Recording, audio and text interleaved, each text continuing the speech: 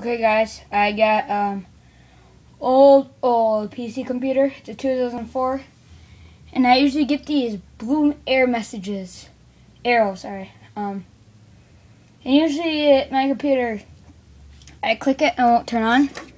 Okay, this time it will, because I haven't turned on for about 5 to 6 days. So I'm gonna give you some tips just in case it crashes. If you get error message on your computer, don't freak out, it's fine. All you need to do is if you click that and it won't turn on, go back here. There's two different ways you can take out the power plug.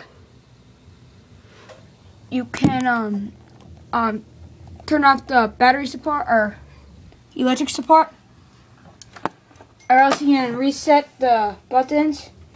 Now here's the last way. You need to open up your